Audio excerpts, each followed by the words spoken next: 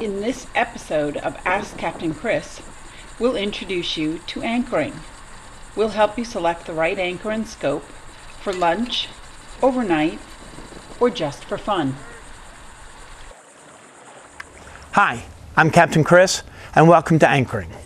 Come cruise along with us, and we'll show you how to anchor confidently, so that way you can anchor in the evenings, sleep comfortably overnight, and not have to worry about the boat dragging. Today we'll talk about the different types of anchors, the seafloor conditions, the actual anchor windlass or capstan, and the rode and the scope that you'll need to anchor your boat for lunch, for an overnight anchorage, or in case of storm conditions. We'll make it fun. We'll show you how.